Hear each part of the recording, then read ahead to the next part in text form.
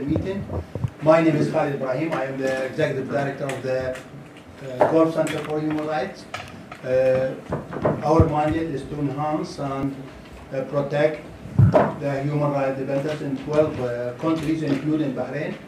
On this particular day, the Day of Martyrs in Bahrain, it is very important to show solidarity with the people of Bahrain.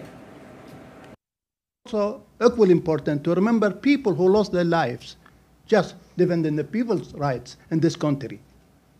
I will name some of them. Mohammed Kadhim Mohsen, environmental human rights defender, was killed on the 23rd May 2017 during a violent crackdown on a peaceful sit-in in the village of Doras.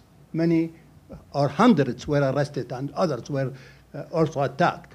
I also remember journalist Abdel Karim al-Fakhrawi, one of the co-founders of the only independent newspaper Al-Wasat in Bahrain. He was killed after a very severe torture in prison.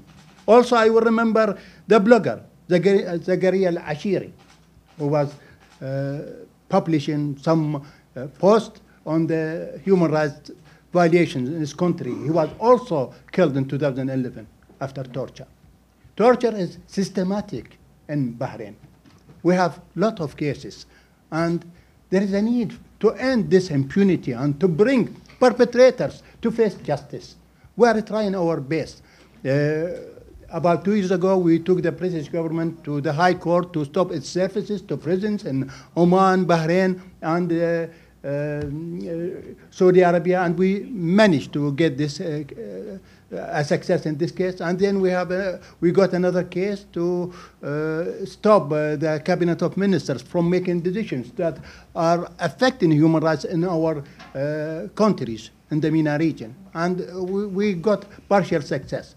And from here, I am saying that all the perpetrators in Bahrain, I am just telling them, we have well-documented cases against them. We have testimonies from victims, and we are just trying, because of the lack of local remedies, we are trying to find a foreign judiciary in which we could get a case against all of them. They have to face justice. There is no prosperous future for citizens in Bahrain without accountability and without getting the perpetrators into the court of justice. On this particular day, also, I have to remember my colleagues, the detained human rights defenders. And I will start with Abdelhadi Khawaja. On the 9th of April 2011, he was disappeared for 2 weeks, tortured and sexually assaulted. And then in a short trial, he was sentenced to life sentence. He's still in prison. And Abdelhadi Khawaja, he is a well-known defender, international defender. He defended the rights and went everywhere, to Palestine, to Western Sahara. That is the kind of defenders we have in Bahrain. And I have to mention his colleague, Nabil Rajab, the president of the Bahrain Center for Human Rights. Also, Nabil tried his best to defend human rights everywhere, including in Bahrain. He's very popular in Bahrain.